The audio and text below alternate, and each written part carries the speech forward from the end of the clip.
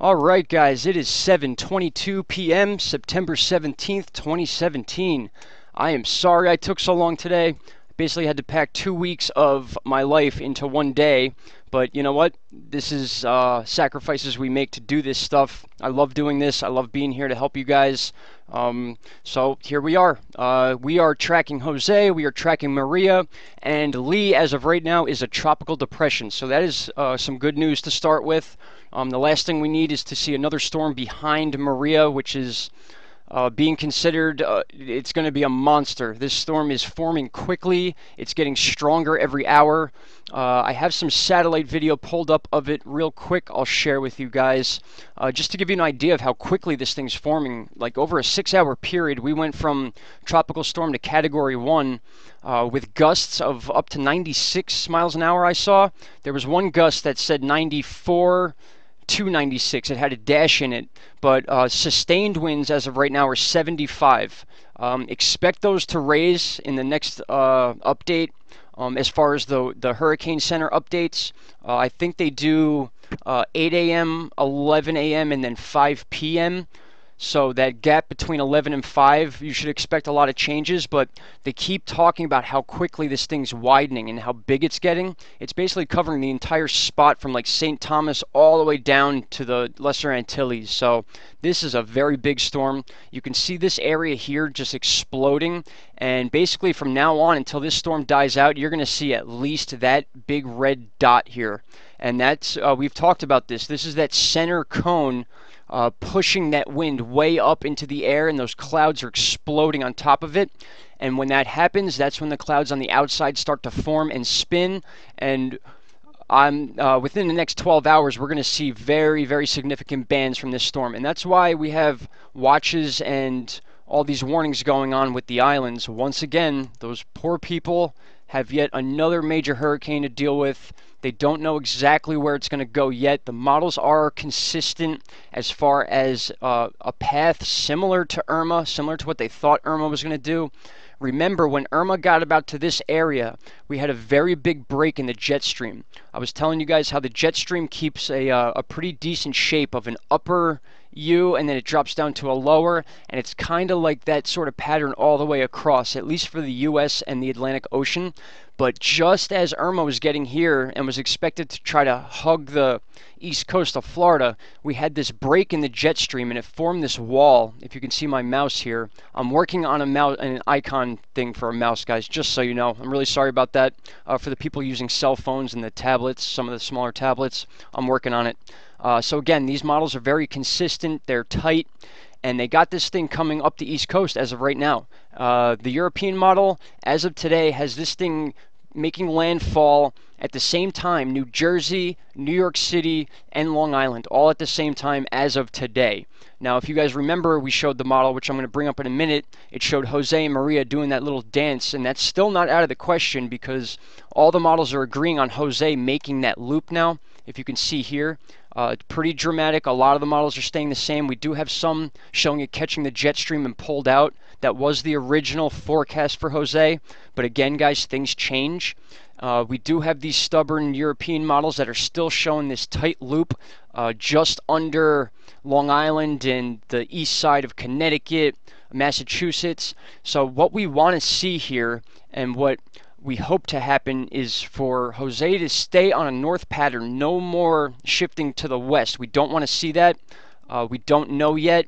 The satellite, at least in my opinion, in the last couple frames has shown a little jerk towards the east coast, and that's why these models aren't totally agreeing, and I'm assuming that's why the European models have this loop being happening here rather than these models like this. And again, the European models are the ones that basically correctly predicted Irma. So a lot of people are watching those models and they're trusting them. So again, guys, this is why they're keeping these areas under that watch. Basically from the Chesapeake Bay all the way up into Massachusetts are under tropical storm warnings.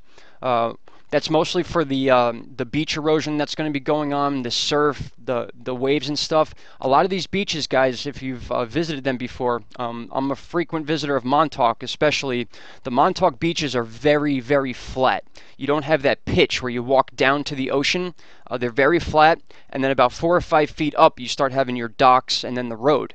There's actually an area near Montauk called Ditch Plains that's actually a big ditch in the island. So it's basically below sea level parts of it, and there's a channel that goes right into it. So if there's significant water flow, we're talking flooding. And that's the main concern, guys. It's not so much the wind, even though as Jose gets into this area of cool water, the clouds expand. So that expands the wind radius of this storm. Again, we're hoping it drops down to a tropical storm and possibly even lower. So again, the main concern for these areas is going to be the coastlines, the beaches, and then those reservoirs that go from the beaches inland. Those are the things people are going to be concerned about. I'm going to be reporting on some of those in specific areas as Jose gets closer. But again, we have our European models doing this, bringing it right into New Jersey, hopefully being a very weak storm at that point. But the thing with this turn, guys, is what we showed yesterday with Maria and Jose doing that little dance thing. And that's not out of the question yet because the models are all agreeing on this loop of Jose. So once again, here are those type models of Maria. Some of them have it doing a little zigzag. If you guys remember, we had that corkscrew deal going on, and we were worried about that because it would just keep it in the warm water longer. But apparently that's not really making a difference because of the speed that this storm is growing. Just look at this one explosion. This happens over an hour and a half, maybe 2 hours. That's massive right there. We're at Category 1. I told you the winds or the pressure dropped from 994 to 982. That's a quick drop in that amount of time. So that's why they're keeping such a close eye on this storm. Over here with Jose, we do still have our dense eye here. It did look like it split up into 2 pieces, which would have been a good thing because that kind of meant that the shear winds were doing their job and breaking it apart. But in these next couple frames, you can see it kind of comes back together, and then you can kind of see what I'm talking about with this little bit of a shift towards the coast, right towards the last couple frames. If you see my mouse here, it's off, and then it touches it. So that's a little bit of a shift. It could be just some of the bands going that way, but again, that's why they're watching this storm so closely. That's why I'm watching it. I'm in New York, so of course I'm watching this storm very closely.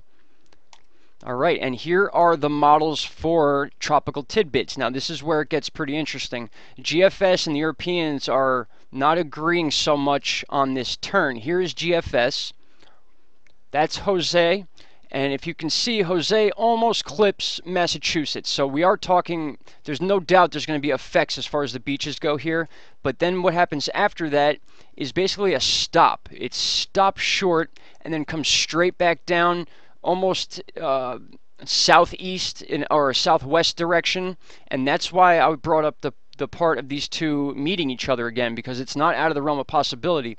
In this model, actually, it's showing Jose getting pulled into Maria as one storm, not making it a stronger storm, but just Jose being weak enough to be influenced by this storm. And then we got to watch Maria. Maria is going to be a big deal coming up because of these models. These models are all agreeing that this thing's coming right up the East Coast, but we want this jet stream to push it out, and that's what we're hoping for. The GFS is relying on that. You can see the loop here. If you notice, this high loop is what's over us right now, and that's what's causing the little heat wave we're having right now. It was very hot today. Not many clouds, at least that I saw, but they're timing this, and they think that this low U of the jet stream is going to get to the northeast coast just as Maria's getting there, and that's why the GFS is showing this getting kicked out before it really does much damage. Now, if this thing stays at this size where it's showing here, this will affect the coast probably more than Jose will being in here, just to show you the difference in power of these storms. So again, there it shows it getting pulled out, but now I want to show you what the European model shows. Much closer to the coast, and also Jose being much closer to the coast. And again, the European models are what got Irma right, so this is why we're worried about these changes. So people saying that like New York City and these areas are in the clear. No one's in the clear in the Northeast right now. This is going to produce a lot of weather, a lot of coastal stuff going on, just not stuff that's good. It's going to be really soggy and wet 4 or 5 days, and then just as that's breaking, according to the models, that's when Maria's making its approach. So we may be diving right into fall as far as the Northeast goes. This might be our last week of nice weather, guys, unfortunately. But there we have it. That's the Europeans showing this thing touching New Jersey, basically New York City, all of Long Island, and then into Massachusetts. That will affect parts of Connecticut, maybe not as much. Maybe that exposed part, the southeast part of Connecticut that's exposed to the water, that will get some sort of storm surge. Maybe nothing crazy, but again, just the concern with those channels and the coast. And now, as we move forward in this shows Jose making a dead stop and then coming down sooner than the GFS. And that's why we're concerned about these two storms still possibly meeting and spinning around each other. And what that does is it doesn't cause so much as a bigger storm. It just makes them move quicker. So we might be dealing with higher winds. Again, this may change. Maria's still far out. But the fact that all these models are very consistent on the East Coast is what's concerning. And then as we get towards the end of this model, it's showing almost direct landfall in New Jersey. And then clearly it'll go up to the city, Long Island, clearly affecting parts of the Chesapeake Bay, more storm surge, more water, and this is just after Jose is lingering around here for 3 or 4 days. So just to give you an idea of the weather we're going to be dealing with. So we're going to keep an eye on Maria. Maria is a big deal. Jose still could be a big deal. We're relying on that cold water to really weaken this thing and just lower the impact, guys. We just don't need any more of this. I think everyone's tired of hurricane season. We've had our share. And I hope it's another 10 years before we see something like this. But again, this model still shows remnants of Lee out here. It is possible for Lee to reform if it stays west and low. We just don't know yet. And there you have it. That's the European model saying that Jose is going to come do its loop inside this area here as opposed to out here where we want it to go. And then going closer to Chesapeake Bay. The GFS had it doing its loop here and then possibly going into New Jersey. So once again, I'll just run through this. We'll see Maria. And that's what we're dealing with, guys. This is still, according to this chart, a major hurricane by the time it gets here. So we're talking very little effect with the cold water, especially because the Gulf Stream is so high right now. The Gulf Stream's almost up to the south tip of New Jersey. That's very high. That's a lot of warm water. All right. We'll take a look real quick at, here's Lee's spaghetti models. Most of them have it shooting up into the Atlantic and then fizzling out. One of them has it staying a little bit more south. I don't think it'll be anything to really worry about, at least for now. Here's our timeline with Lee. Again, probably not a big worry at this point. And then finally, we'll look at our wind map. Here is that front that I'm talking about, the pressure that's keeping Jose towards the East Coast. So we want to keep an eye on this. You can see part of it wrapping over top, and that may be the reason why Jose stays off the coast. We just don't know yet. That's why we're watching. And then you got Maria here. Had not been for these last couple frames, looking at this, it almost looks like it wasn't even going to form, and then out of nowhere, this storm just exploded. Guys, I would not be surprised to see Maria turn into a Cat 5. I know no one wants to hear that, but it just the movements it's making, how quick it's forming, at least a Cat 3. I mean, this thing will be a Category 3, and it's happening quickly, too. So that's what we need to watch out for. And some of the models, there is another wave of storms coming off of Africa. Again, that doesn't mean they're going to form. We do have shear winds constantly here. That's what makes or breaks hurricanes. We want those shear winds to rip these storms apart. That is what happened with Maria early on. It formed, and then it broke up, and then reformed again. So those shear winds basically did its job, but then they let up, and Maria was strong enough to keep its core, guys. And that's what we have for right now. Again, Jose, Maria, and then Lee, Tropical Depression. Guys, I will have a much more updated update for you in the morning. If anything significant happens before then, I will be here. Just a very busy day. I wish I could have been here sooner with you guys. It just didn't work out. But that's where we're at right now. So we are watching closely Jose, and Maria is blowing up, guys. So we need to watch these islands. We need to get those warnings out. Hurricane warnings and watches all the way up and down Leeward Islands.